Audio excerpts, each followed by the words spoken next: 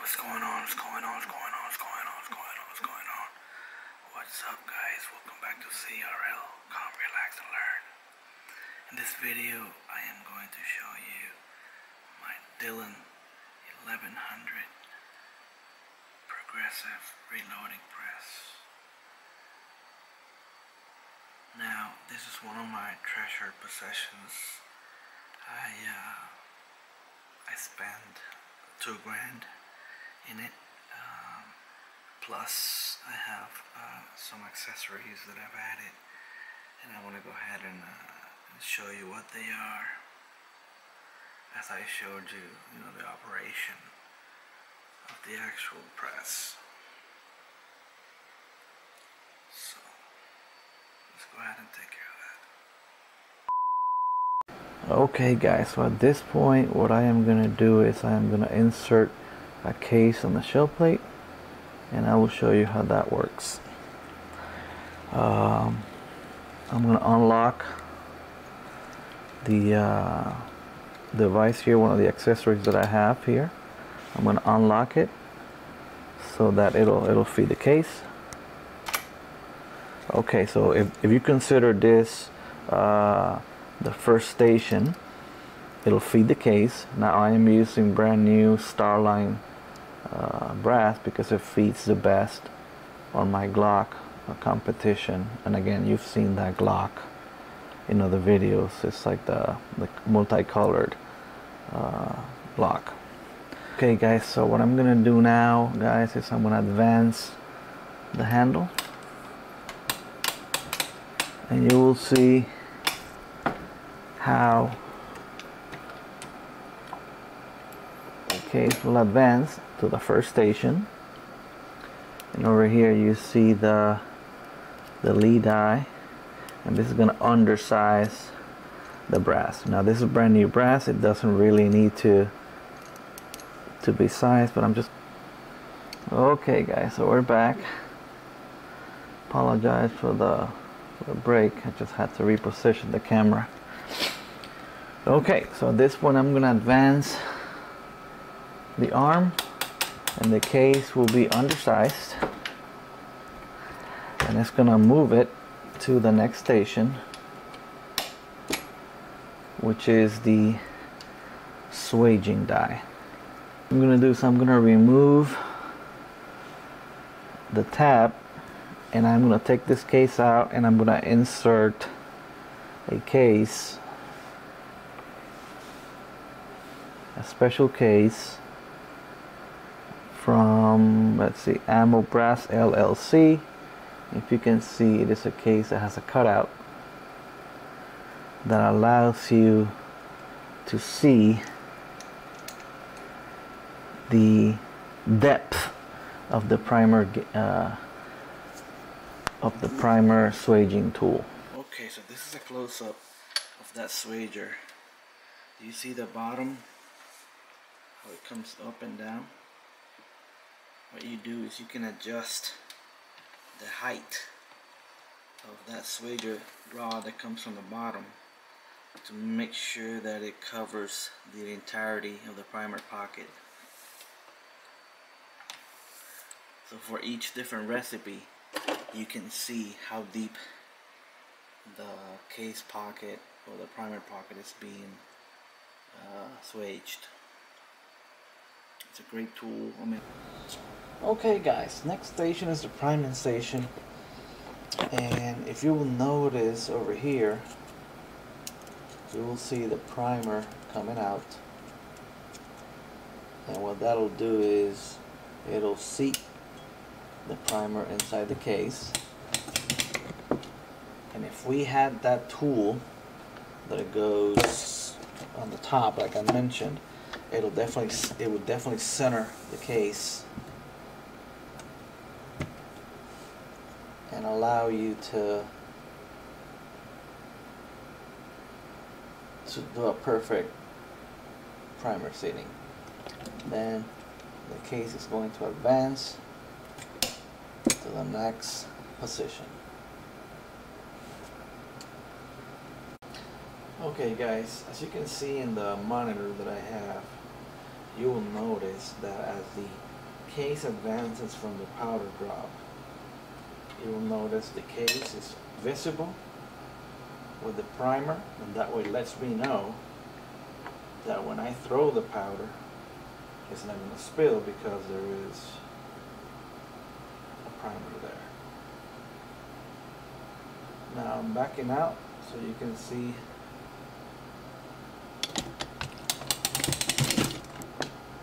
the powder measure actuate, and it drops the powder in the case. When I bring the lever up, it automatically advances and allows me to put a bullet in the case. Let me see if I can do it with one hand. Okay, just place a bullet in the case, and oh, actually no. What's going to happen now is going to go up, and the lockout die is going to come up. It's going to allow you to see that line, which is going to be level with the die. The mechanism worked, so that means that there is a perfect amount of powder. It's going to go up. As it advances to the next station, I don't have a bullet drop die, but I do it manually. Put the bullet, and the bullet, well, it's a little crooked. It doesn't really have to be super straight anyways. It goes up into the seating die. The die automatically seats the bullet at the perfect depth. It goes with a crimping die. It crimps the bullet. The bullet falls into the bin. Perfect fit. Okay guys, so what I have in front of you are two different ways that I can gauge if my bullets fit the chamber. I have the chamber gauge. The bullets fall, they're even. You have another one here. Perfect.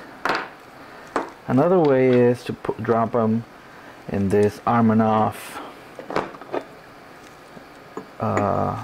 billet aluminum. You know, this is very sturdy, very heavy. And what you do is you drop the bullets, and each of these holes is an equivalent of one of these. If you will notice that you don't see any protruding cases. They are not under the level. If they're under the level, that means that the case is too short or it's under crimped or over crimped. They're just right at the perfect level amount. If it was too long, it'll just protrude a little bit, but these are fitting perfectly. And that is how I fit my bullets. Next, I'm going to show you the different accessories that I have on the Dillon 1100. Okay guys, as far as accessories with the Dillon 1100, there are so many, and I will show you the ones that I have that work the best for me. Starting with the Armanov cam lock. So let's say you're advancing the press and you only want to advance one case. Well, as you press the handle, this goes to the back, and this lever here locks it so that no more bullets are being fed, and you can work on that one for like special recipes and whatnot. Alright, moving, I'm going to show you the light that I have on the press, and this is a Skylight. I forgot where I bought it from, but it definitely illuminates the shell plate awesomely. Okay, let's see, number 3, I have this plastic thingy-majigum here that when you run out of primers, the rod, you can hang it here, because ask me how many times I've misplaced that rod It's crazy. Then moving on to the powder measure, I have a baffle that allows the powder to flow evenly. Believe it or not, sometimes you have to tap it. And the baffle, it's kind of similar to this, but it's double. It goes up and it flips up as well. As you can see, it's this way, and then it goes up this way, and it has holes in them. Okay, let's see what else. In the back of the press, I have the Armanov quick release for the powder. You pull this and you are able to release the top assembly of the powder measure, and you don't have to unscrew or screw, which becomes a pain in the ass, and that is an Armanov part. Down on the bottom where the actuating rod is, I also have a quick release part, and I'm not sure if that is Armanov or not, but allows me the quick release of the rod. Then moving on, I have a camera, and this is a relatively inexpensive camera. I think it's OE Walk, maybe it's made in Japan. But as I actuate the lever, you can see the show plate advance, and it shows me the cases and the bottom of the cases to determine if there's a primer or not. Okay, continuing with the accessories, of course I have the tool bracket in the back with the extra bin, and the bin of course that comes with. I also have the bullet tray to place all my bullets, and I am missing, oh, over here, the tabs. I forget that there's a name for them. These are the tabs. Well, these are not the tabs that come with. I think the tabs that come with are a little bit smaller. These are maybe Range Panda brand, but these are a little bit longer, a little bit easier to handle. And back over here you see these two different tabs, and these are rubberized, because once you drop the powder and you advance, there's a slight chance that the case may spill a little bit of the powder, and especially if you're doing 9mm major, that case is fairly full, and that rubber allows the case to transition a little bit smoother and don't spill. And then I got two of them because it goes from the powder check to the bullet insertion, and they both need to have that. I believe that's pretty much it. Oh, up on the top I have a case mirror, and it's super handy because I'm relatively short, and that tells me how many cases there are. Let's see what else I got here. That might just be it. Oh, on the powder measure I have this Taylor Tactical, hold on, let me see if I can zoom in here. Taylor Tactical knob, which adjusts the powder, and it's good because you can visually see how many cranks you've done of the wheel.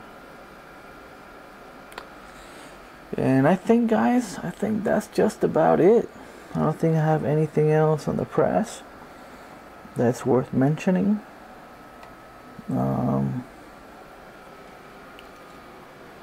But I tell you, it is a great press. And let me say a note about the Dillon 1100. Yes, it is a commercial-ish press, and out of all the commercial producing bullet presses or bullet producing presses, you know, there's a mark and there's a few other ones that are like, you know, a lot more expensive, maybe 3 or 4K, and this is for the price. 2K is best. Now if you're a new reloader, yeah, this may be a little bit much, and it's say only if you shoot, you know, X amount of, like a K or more than a K of rounds, 1,000 or 2 rounds per month, you shouldn't buy this. That's bullshit. You know, I don't shoot. I love to shoot. I have a lot of different calibers that I reload of. But if you like the press and you got the money, hey, go for it. As long as you understand the basics of reloading, because on this press, you know, it's a progressive press, and you definitely need to know what happens in each process. As it is, I've been reloading for almost 10 years, and sometimes you get a little confused as to what's going on, and you forget to move a case and it gets crushed. But hey, if you like it, again, if you got the money and you like it, hey, go for it. Don't let people tell you, you know, buy a single stage or buy a different Dillon such as these that requires manual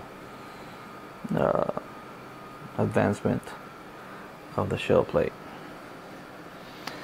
Alright guys, well that's all I got. I hope you've learned something. I appreciate you coming to come relax and learn. It was awesome having you. And if you can, just give me a thumbs up, give me a like, leave a comment, and definitely subscribe. Thanks for watching, and I will see you on the next one.